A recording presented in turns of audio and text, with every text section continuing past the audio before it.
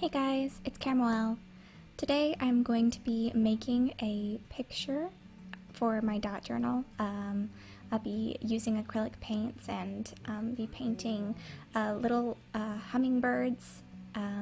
So yeah, if you want, you can sit down and create with me today.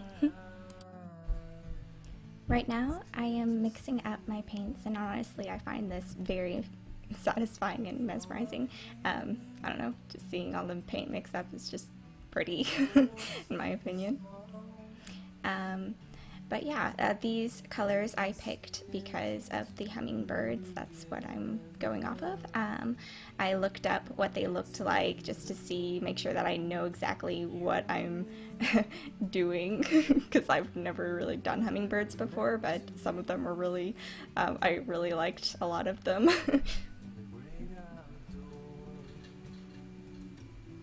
Love it, it's so cute. I don't know.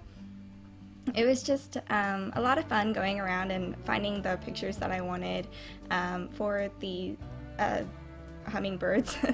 I don't know. But yeah, I chose hummingbirds because that is going to be my theme for this month of June. I am looking forward to this theme. I was inspired to do this theme because of I'm at my grandparents' house right now, and my grandmother has a hummingbird feeder on her back porch, and like at least like sitting in the mornings, like it's just so cute to see those little hummingbirds like go up to the feeder, and honestly they sound a little scary. If you've ever heard a hummingbird before, if you've never heard one, it sounds kind of like a bee. It's just a really big bee, but honestly they're just so adorable, and I don't know, seeing them, I've never seen a hummingbird perched before, like at least in real life. I mean, I had to, when I looked at pictures I found perched ones, but I'd never seen like a perching hummingbird in real life, and honestly they're just so cute, and I don't know, I just had to make it a part of my theme for this month. But yeah, I just thought that it'd be kind of neat to do acrylics with this this month, just because I like doing little inserts, like having little extra pages in my dot journal. And last month I did some flowers, watercolor flowers, so I decided that I wanted to do some acrylic hummingbirds this time. I don't know. It's a lot of fun doing this, and right now I'm just kind of sketching out a little bit of what I want to do, like make sure that I have all the different poses and that the birds are gonna be in. I honestly have never really drawn very many birds. This is the first time actually drawing birds that I was actually happy with, because a lot of the time I'm just not really acquainted with drawing, but like I don't know, it's been neat trying to do this. But yeah, right now I'm just using a kneadable eraser, and I decided that I needed a brown color so you can hear my struggle here. Please work, please work, please. Ow! Everything's okay, I think. Aha! Got it. Don't explode. I'm scared.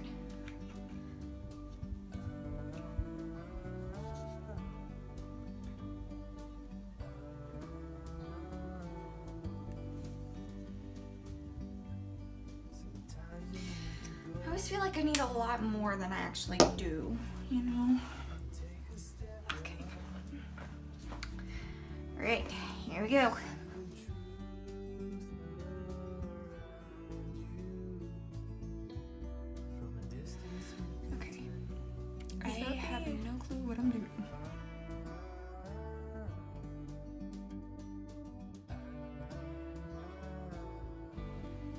So I was inspired to make this video also because I actually painted a bird right before this video.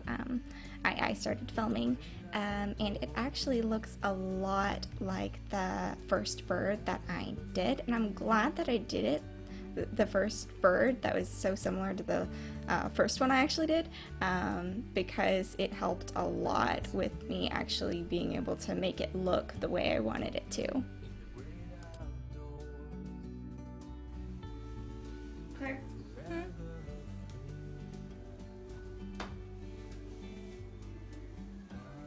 Never mind. Long pause. Never mind.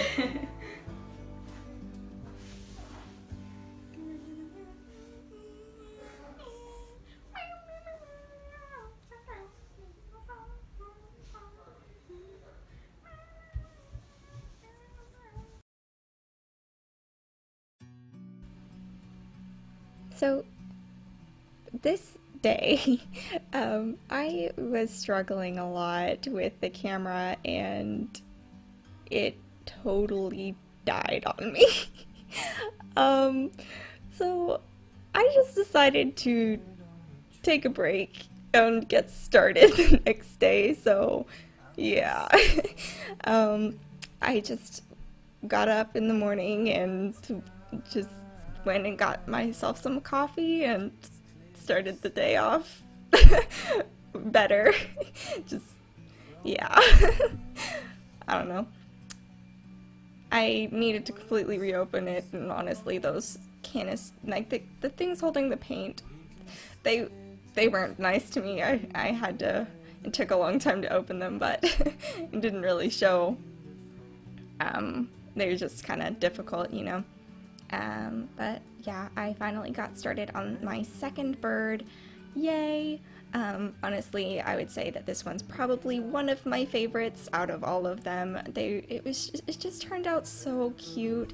Actually, while I was painting this bird, my cousin, he came up and he was talking to me, and we had a cute conversation just talking about it, and he said that he liked what I was doing, and I don't know, it's sweet. Yeah, and it's got some brown dots all over. Yeah, I'm gonna grab some brown. It's just, the brown is scary to me. Why? Because it's just so dark, and it's hard to get dark to go away. So, like, I'm always scared to grab the brown.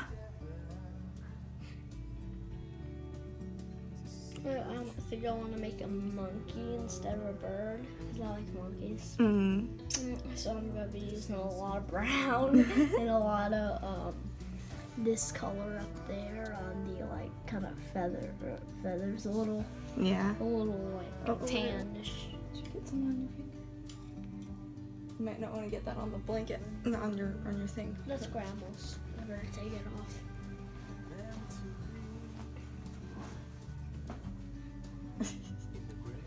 Okay, hold on. Alright, here we go. Oh no! What? Sorry, hold on. Look at that. Oh! So yeah, we got a little smudge there. It was honestly totally fine, just because I was able to fix it best I could. It didn't really bother me all that much, and I was able to fix most of it with the little twig it was sitting on. But yeah, anyway, I was struggling with this wing a lot. I was trying to get these feathers to work. So I just had to like kind of leave it to dry for a bit and just go back, and I don't know, it took a while to be able to get that to work, but I don't know. Yeah, it's just working on the head. Honestly, my favorite part of doing these birds is the like red part. It's just so satisfying to see the red come in is just, I don't know, I really liked doing it, and I switched between the dark red and the light red a lot of the time, and I would add in some brown every now and then, and just depending on which bird I was doing, sometimes I'd add green, but I don't know, I found the, little neck to be just so fun and so cute to do.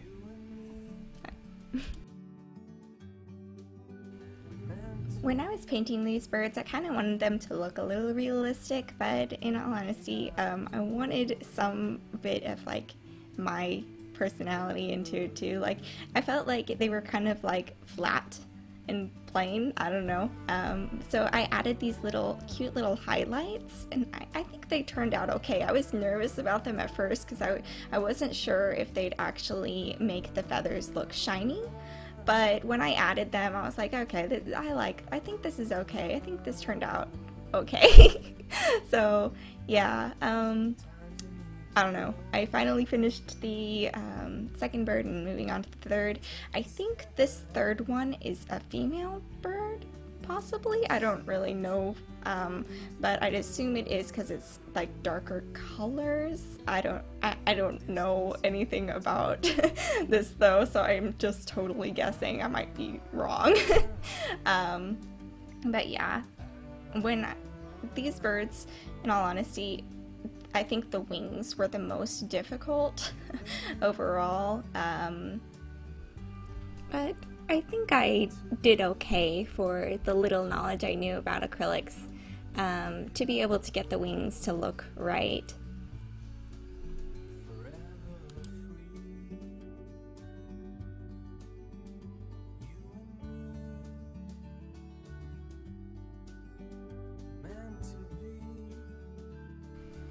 I actually have a funny story about these. Before I did this, I started painting these birds. When I was coming up with doing this, because I didn't know that I was going to do this until earlier that day, when I started filming. But like the reason why I did it was because my grandmother did something with, like, we all called all the cousins outside, and we all sat down and started doing stuff with acrylic paint. And I don't know, we just kind of hung outside and did all that outside, and it was a lot of fun. My cousins are younger, and that's the reason why we were outside. But I don't know, that's where I came up with the idea of, oh, I'd like to do hummingbirds for my theme for my dot journal this next month. I'm honestly really excited about this theme, but while we were outside, my sister turns to me and she like looks me in the eye and she says, do you hear that? And I didn't know what she was talking about until it was upon us. The rain had come, like you could hear it from a distance, and oh my goodness, like as soon as it started, it just downpoured immediately. But yeah, I just kind of put my painting like underneath and just like ran inside as quick as possible just because I didn't want it to get ruined. But yeah, I might be able to show that painting another time. It didn't get ruined, but I was afraid it would. But yeah, it turned out okay.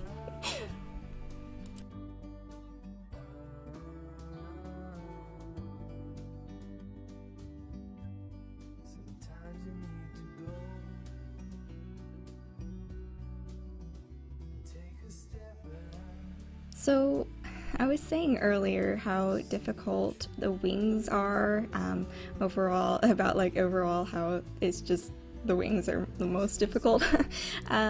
This one in the top right corner, I didn't, like, I was struggling with it. It had, I don't know, in my opinion, chunky wings, and it seemed all proportioned, and I wasn't sure about it. So I My sister was there and I turned to her and I asked her how she felt about it, and she actually got it mixed up with another bird, as you can see right here. I feel bad for him. Are you talking about that one? No, that one. Oh. Sorry. This one, I didn't use a reference. Oh. I think that one looks fine. Really? Yeah. You think his proportions are off? Yep. Yeah. Got a big head. Well, I mean, I tried to get the proportions right on the one that I didn't use a reference for, and I feel like I did an okay job for not using a reference, but I do agree with Emmeline that it does have a pretty big head. Yeah, I don't know, it is just a lot of fun to do all these birds. This top one was kind of difficult just because of the top proportions, and like being able to get all the colors to mix right was weird. I don't know, just because I couldn't find any top views of the bird. But yeah, I move on to my last bird, and I don't know, this one I didn't use a reference for either, but yeah, I think it turned out pretty good for not using a reference. And then I fill it in with my black pen, and I finish out all the highlights, and all I have left is to erase all the pencil marks.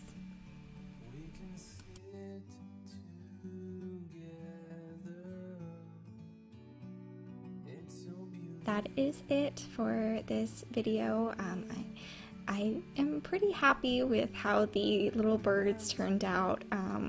They are just so cute and tiny, and I don't know, I just love them all. I think that they all have a sweet little personality, each of them, and I don't know, I think this was a really fun thing to do. I don't know, I hope that you enjoyed my video, and you have a good rest of your day.